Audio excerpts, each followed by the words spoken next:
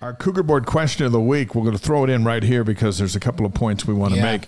If you're not familiar with CougarBoard, it's the largest online community of BYU fans, thousands of posts every day. And this question comes from Skal, one of their insider subscribers.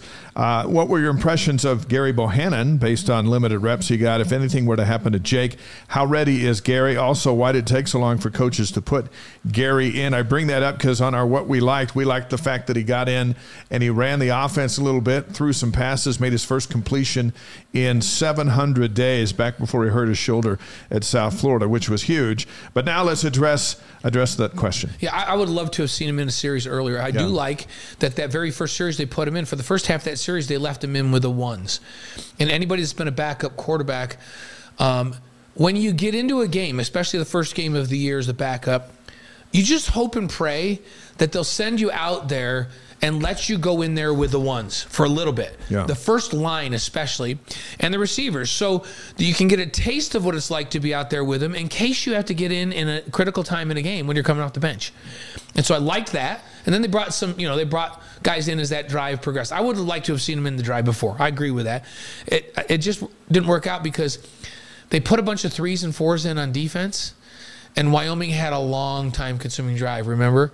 And BYU just shut them down. Remember, that last Wyoming drive was 75 yards. Yeah. They were under 200 yards of total offense before that drive. You know what, though? Kalani's philosophy is, no, I need to play these kids. These kids need experience. I don't, at this point in the game, I don't care about point spread. I don't care. Like, what I care about is getting guys experience. And I think that cut short a little bit Gerry's ability to play more plays. And I do like that they let him throw a couple of balls. Yeah. And he looked good. I think he's fine. He got a ton of reps in spring, during the summer. He's a leader on this team.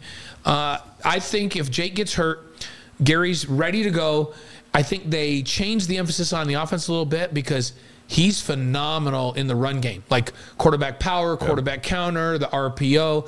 I think you would see a little bit more of that, and I think BYU would be fine if he played. And look, if Jake's going to be allowed to run around like he is in this league, he's going to get knocked out.